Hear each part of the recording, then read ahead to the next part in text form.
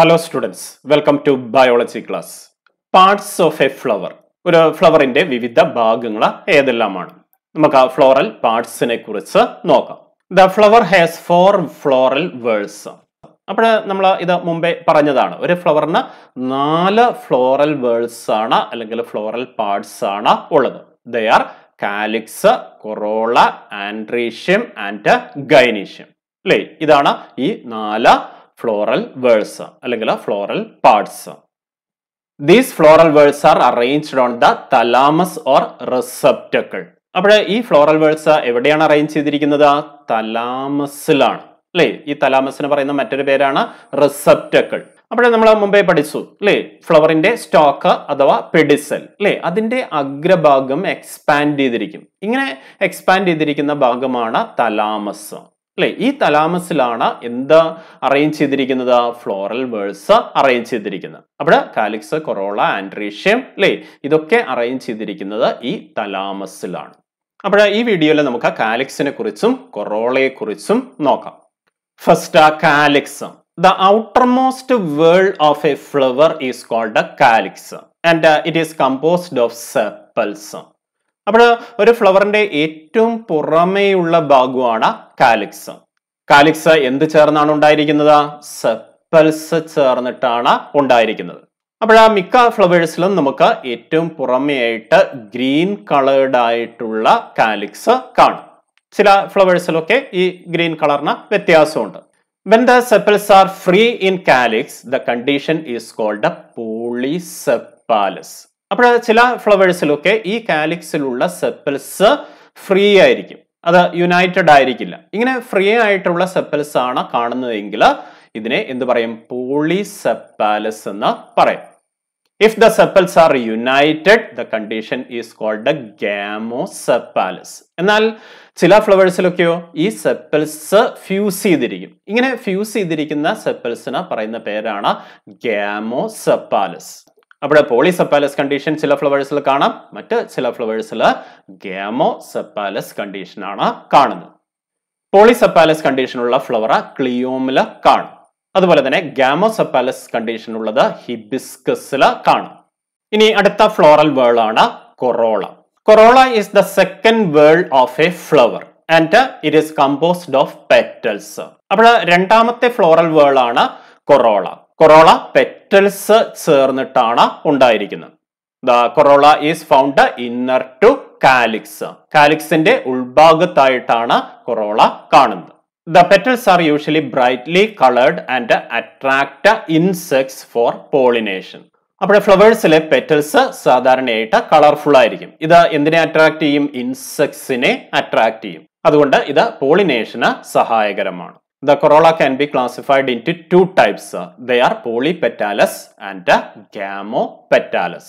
അപ്പോൾ നേരത്തെ നമ്മൾ കാലിക്സ് അല്ലേ ക്ലാസിഫൈ ചെയ്തതുപോലെ തന്നെ ഇവിടെ കൊറോളയിലും ക്ലാസിഫിക്കേഷൻ കാണാം. ഇത് എങ്ങനെയാണ്? പോളിപെറ്റാലസ് കണ്ടീഷൻ എന്നും ഗാമോപെറ്റാലസ് കണ്ടീഷൻ എന്നുമാണ്. When the petals are free, the corolla is called a polypetalous. അപ്പോൾ ഈ ഫ്ലവറിലുള്ള പെറ്റൽസ് ഫ്രീ ആണെങ്കിൽ, അത് ഫ്യൂസ്ഡ് അല്ലെങ്കിൽ അത്തരത്തിലുള്ള കൊറോളയാണ് പോളിപെറ്റാലസ് കൊറോള. ഇത് നമുക്ക് ആ ഹിബിസ്കസിലൊക്കെ കാണാം. When the petals are united, the corolla is called a gamopetalous. എന്നാൽ കൊറോളയിലുള്ള പെറ്റൽസ് യുണൈറ്റഡ് ആണെങ്കിലോ അത്തരത്തിലുള്ള കൊറോള ഗാമോപെറ്റാലസ് എന്നാണ് അറിയപ്പെടുന്നത്. An example is Leucas. അവിടെ തുമ്പയിൽ ഇത്തരത്തില് ഗാമോപെറ്റാലസ് കൊറോള കാണാം. ഇവിടെ പെറ്റൽസ് ഫ്യൂസ് ചെയ്തിരിക്കും. അടുത്തതായിട്ട് നമുക്ക് ഏസ്റ്റിവേഷനെ കുറിച്ചാണ് പഠിക്കാനുള്ളത്. എന്താണ് ഏസ്റ്റിവേഷൻ? The mode of arrangement of sepals and petals in a flower is called ഏസ്റ്റിവേഷൻ. അപ്പോൾ ഒരു ഫ്ലവറിലുള്ള സെപ്പൽസിന്റെയും അതുപോലെ തന്നെ പെറ്റൽസിന്റെയും അറേഞ്ച്മെന്റിനെയാണ് എന്ത് പറയുന്നത്? ഏസ്റ്റിവേഷൻ എന്ന് പറയുന്നത്. 4 types of éstivations are found in flowers. They are 1. Valvate estivation, 2. Twisted estivation, 3. Imbricate estivation and 4. Vexillary estivation. ഇതാണ് 4 type ഏസ്റ്റിവേഷൻസ്. ഇനി നമുക്ക് ഓരോ ടൈപ്പിനെ കുറിച്ചും നോക്കാം.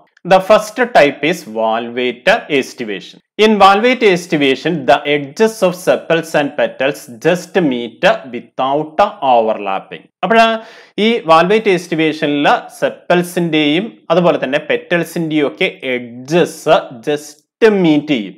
പക്ഷെ ഈ എഡ്ജസ് എന്ത് ചെയ്യില്ല? ഓവർലാപ്പ് ചെയ്യില്ല. ഇത്തരത്തിലുള്ള എസ്റ്റിവേഷൻ ആണ് വാൽവേറ്റ് എസ്റ്റിവേഷൻ. An example is calotropis. അപ്പോൾ കലോട്രോപ്പിസില് വാൽവേറ്റ് എസ്റ്റിവേഷൻ കാണും. അപ്പോൾ ഇവിടെ ചിത്രത്തിൽ കൊടുത്തിട്ടുണ്ട്. ഇത് പെറ്റലിനെ റെപ്രസെന്റ് ചെയ്യുന്നതാണ്. അപ്പൊ പെറ്റലിന്റെ എഡ്ജസ് ജസ്റ്റ് മീറ്റ് ചെയ്യുന്നു അല്ലേ?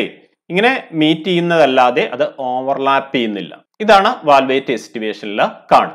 അപ്പോൾ ഇവിടെ ഫ്ലവറിലും അത് കാണിച്ചിട്ടുണ്ട്. അതിന്റെ പെറ്റൽസ് അല്ലേ, അതിന്റെ എഡ്ജസ് ജസ്റ്റ് മീറ്റ് ചെയ്യുന്നു. Second type is twisted estivation. In twisted estivation, the margins of sepals and petals overlap regularly. അപ്പോൾ ട്വിസ്റ്റഡ് എസ്റ്റിവേഷനിൽ സെപ്പൽസിന്റെയും പെറ്റൽസിന്റെയും മാർജിൻ റെഗുലർ ആയിട്ട് ഓവർലാപ്പ് ചെയ്യുന്നത് കാണാം. അപ്പോൾ ട്വിസ്റ്റഡ് എസ്റ്റിവേഷന്റെ ഡയഗ്രാം ഇവിടെ കൊടുത്തിട്ടുണ്ട്. ഇവിടെ നോക്കിയാൽ അറിയാം, ഈ പെറ്റലിന്റെ അല്ലേ ഈ ഒരു എഡ്ജിനെ ഓവർലാപ്പ് ചെയ്തിട്ടാണ് അടുത്ത പെറ്റലിന്റെ എഡ്ജ് കാണുന്നത്. അതുപോലെ തന്നെ അല്ലേ അടുത്ത എഡ്ജും ഇതേപോലെ ഓവർലാപ്പ് ചെയ്യുന്നു. ഇങ്ങനെ റെഗുലർ ആയിട്ട് ഓവർലാപ്പ് ചെയ്യുകയാണെങ്കിൽ ഇത്തരത്തിലുള്ള എസ്റ്റിവേഷൻ ആണ് ട്വിസ്റ്റഡ് എസ്റ്റിവേഷൻ. ഇതിന് എക്സാമ്പിൾ ആണ് China rose, ladies finger, cotton തുടങ്ങിയവയുടെ flowers. The third type is imbricate എസ്റ്റിവേഷൻ. If the margins of sepals or petals overlap one another but not in any particular direction is called the imbricate estivation. അപ്പോൾ imbricate എസ്റ്റിവേഷന്റെ diagram ഇവിടെ കൊടുത്തിട്ടുണ്ട്. അപ്പോൾ imbricate എസ്റ്റിവേഷനിൽ പെറ്റൽസിന്റെ edges overlap ചെയ്യുന്നത് കാണാം. പക്ഷേ ഈ overlapping എന്തല്ല? Regular അല്ല. ട്വിസ്റ്റഡില് നമ്മൾ റെഗുലർ ആയിട്ടുള്ള ഓവർലാപ്പിംഗ് ആണ് കണ്ടത്. ഇനി നോക്കൂ, ഈ ഒരു പെറ്റലിന്റെ എഡ്ജ് ഇവിടെ ഇന്നർ സൈഡാണ്, അടുത്ത പെറ്റൽ ഔട്ടർ സൈഡാണ്. അപ്പോൾ ഇത് ട്വിസ്റ്റഡില് കണ്ടതുപോലെയല്ല കാണുന്നത്. അപ്പോൾ ഈ ഒരു പെറ്റലിന്റെ രണ്ട് എഡ്ജസും ഇന്നർ ആയിട്ടാണ് അറേഞ്ച് ചെയ്തിരിക്കുന്നത്. ഇത്തരത്തില് ഇറഗുലർ ആയിട്ടുള്ള ഒരു ഓവർലാപ്പിംഗ് ആണ് ഇംബ്രിക്കേറ്റ് എസ്റ്റിവേഷനിൽ കാണുന്നത്. അപ്പോൾ ഇംബ്രിക്കേറ്റ് എസ്റ്റിവേഷൻ കാണുന്ന ഫ്ലവേഴ്സിന് എക്സാമ്പിൾസ് ആണ് കാഷ്യ, ഗുൽമോഹർ തുടങ്ങിയവ. ഇനി ലാസ്റ്റ് ടൈപ്പായ വെക്സിലറി എസ്റ്റിവേഷൻ ആണ്. The വെക്സിലറി എസ്റ്റിവേഷൻ is also known as പാപ്പിലോനേഷ്യസ്. അപ്പോൾ ഇതിനെ പാപ്പിലോനേഷ്യസ് എന്നും പറയാറുണ്ട്. കാരണം ഈ ഒരു എസ്റ്റിവേഷൻ കാണുന്നത് ഫാബേസിയെ ഫാമിലിയിലുള്ള ഫ്ലവേഴ്സിലാണ്. 5 petals are found in vexillary estivation. അപ്പോൾ വെക്സിലറി എസ്റ്റിവേഷനിൽ 5 പെറ്റൽസ് കാണാം. The largest petal is the standard petal.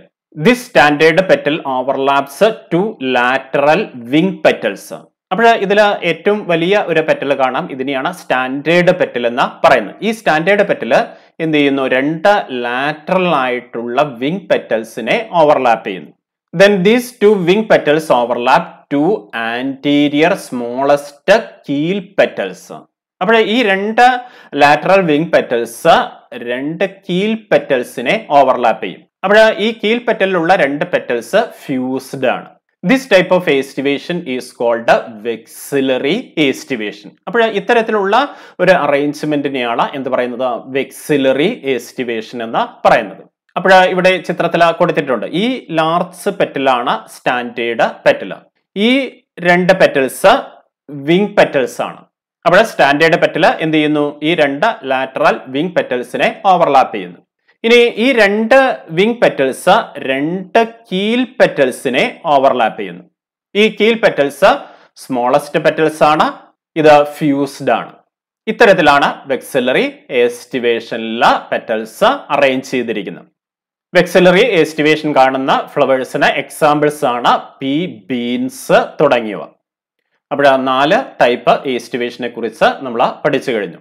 1 that is വാൽവേറ്റ്, 2 twisted, 3 imbricate, 4 വെക്സിലറി. ഇതാണ് 4 ടൈപ്പ് എസ്റ്റിവേഷൻ. ഇത്രയുമാണ് നമുക്ക് സെപ്പൽസിനെ കുറിച്ചും പെറ്റൽസിനെ കുറിച്ചും പഠിക്കാനുള്ളത്. ഇനി പഠിക്കാനുള്ളത് ആൻട്രീഷ്യത്തിനെ കുറിച്ചും ഗൈനീഷ്യത്തിനെ കുറിച്ചുമാണ്. അത് നമുക്ക് അടുത്ത ക്ലാസ്സുകളിൽ നോക്കാം. അപ്പോൾ ആ ക്ലാസ് നിങ്ങൾക്ക് മനസ്സിലായെന്ന് വിചാരിക്കുന്നു. Okay, thank you.